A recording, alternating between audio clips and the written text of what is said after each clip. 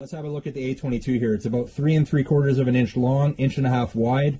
Decent weight to it. Materials feel good. It looks like it's primarily made out of plastic.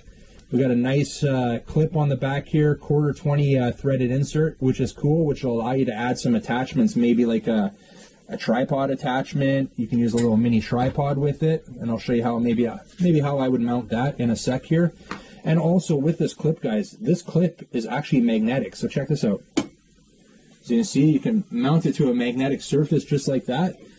But that's all pretty useless unless this camera can rotate. Well, it can rotate 180 degrees. So right now we're facing that way. I can take it and we can rotate it any direction we want here, 180 degrees.